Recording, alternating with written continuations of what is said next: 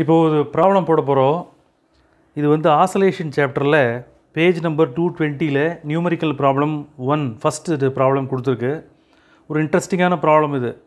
இது வந்து எக்ஸாமில் கேட்டால் ஈஸியாக போடலாம். போர்டில் எல்லாமே ரெடியாக எழுதி வச்சுருக்கேன். ஏன்னா நீங்கள் இதை காப்பி பண்ணிக்கிறதுக்காக ஈஸியாக போட்டிருக்கேன். ஃபஸ்ட்டு ப்ராப்ளத்தை அண்டர்ஸ்டாண்ட் பண்ணிக்கோங்க. ஒரு எர்த்து ஸ்ட்ரக்சரை அஸ்யூம் பண்ணிக்கணும். இதில் என்ன பண்ணுறோன்னா, இந்த டயாமீட்டர் அலாங் த டயாமீட்டர் ஒரு டனல் மாதிரி அஸ்யூம் பண்ணணும். இந்த டனல் வழியாக என்ன பண்ணணும்னா ஒரு மாஸ் எடுத்து ட்ராப் பண்ணுறோம்.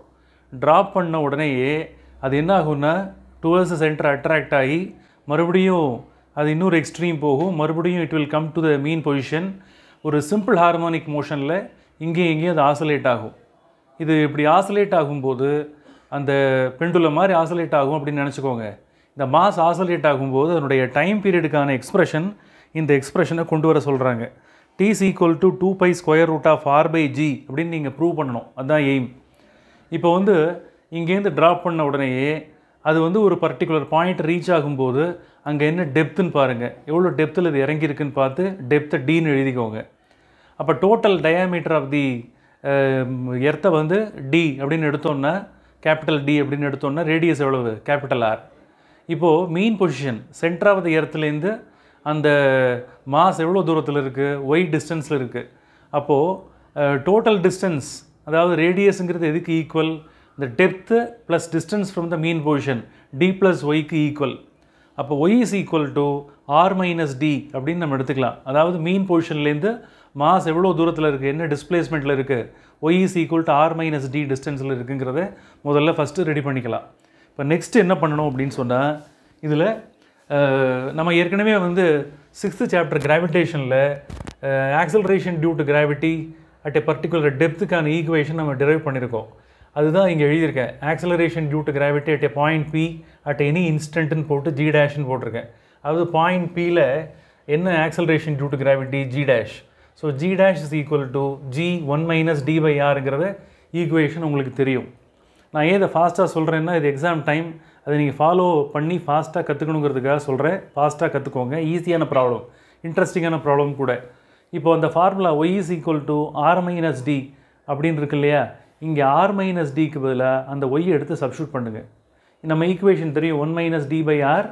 இதை வந்து சிம்பிளிஃபை பண்ணால் G dash is equal to G R minus D divide by ஆர்னு வரும்.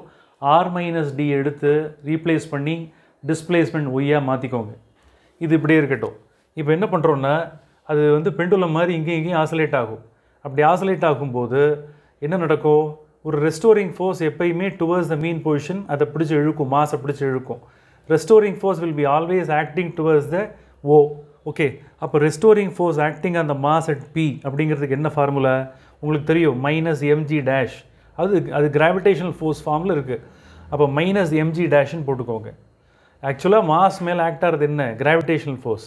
மைனஸ் எம்ஜி டேஷாக இருக்கும். இப்போ நமக்கு ஜி டேஷோட எக்ஸ்ப்ரெஷன் தெரியும், மைனஸ் எம். இந்த ஜி டேஷுக்கு பதிலாக இந்த என்டையர் எக்ஸ்ப்ரெஷன் எடுத்து சப்ஸ்டியூட் பண்ணுங்கள். ஜிஒய் பை ஆர் அப்படின்னு போடுங்க. ஓகேவா? இப்போ என்ன பண்ணுறோன்னா, இதெல்லாம் constant. R constant, M constant, G constant. அப்போது restoring force is equal to minus MG by R ப்ராக்கெட்டில் போட்டு டிஸ்பிளேஸ்மெண்ட்டை வெளியில் எழுதுங்க. இதில் என்ன முக்கியமான விஷயம்னா, நெகட்டிவ் சைன் எதுக்கு அப்படின்னு பார்க்கணும். இதில் இந்த ரெஸ்டோரிங் ஃபோர்ஸ் எப்பயுமே டிஸ்பிளேஸ்மெண்ட்டுக்கு ஆப்போசிட் டைரெக்ஷனில் ஆக்ட் ஆகும். அது நம்ம ஏற்கனவே சிம்பிள் ஹார்மோனிக் மோஷனில் படிச்சிருக்கோம். Equation of simple harmonic motion என்ன ஈக்குவேஷன்? இதுதான் general equation of simple harmonic motion இந்த ஃபார்ம் ஆஃப் ஃபோர்ஸ். அப்போ F is equal to minus கேஒய்ங்கிறதா formula. இங்கே கேங்கிறது என்ன? Force constant. ஒரு கிளியர். அப்போ இந்த ஈக்குவேஷனையும் கம்பேர் பண்ணுங்கள். எஃப் இருக்குது எல்ஹெச்எஸில். ஒய் டிஸ்பிளேஸ்மெண்ட் இருக்குது. அப்போ ஃபோர்ஸ் கான்ஸ்டன்ட்டுக்கு சமமான ஃபேக்டர் எது அப்படின்னு பார்த்தா கே அப்படிங்கிறது தான் என்னது? ஃபோர்ஸ் கான்ஸ்டன்ட்டுக்கு சமமான ஃபேக்டர். அப்போ கேக்கு பதிலாக என்ன வரும்? எம்ஜி பை ஆர் வரும். அப்போ ஃபோர்ஸ் கான்ஸ்டன்ட்டை கால்குலேட் பண்ணியாச்சு. அடுத்தது முக்கியமானது ஸ்டெப் என்ன? Time period of any simple harmonic oscillator என்ன வரும் உங்களுக்கு தெரியும் இல்லையா? Time period of the simple harmonic oscillator t is equal to 2 pi square root of m by kங்கிறது தான் ஃபார்முலா. இதில் எம்ங்கிறது என்ன, கேங்கிறது என்னங்கிறதெல்லாம் உங்களுக்கு தெரியும். இதில் வந்து கே அப்படிங்கிறது ஸ்ப்ரிங் கான்ஸ்டன்ட், ஃபோர்ஸ் கான்ஸ்டன்ட். அந்த கேங்கிற ஃபோர்ஸ் கான்ஸ்டன்ட்டுக்கு பதிலாக எம்ஜி பை ஆரை சப்ஸ்டியூட் பண்ணுங்கள். எம் கேன்சல் ஆகும், அது கீழே உள்ள ஃபேக்டர் ஆர் மேலே போய்டும். ஆர் மேலே போனோடனே time பீரியடுக்கான equation t is equal to 2π square root of R by ஜின்னு வரும்.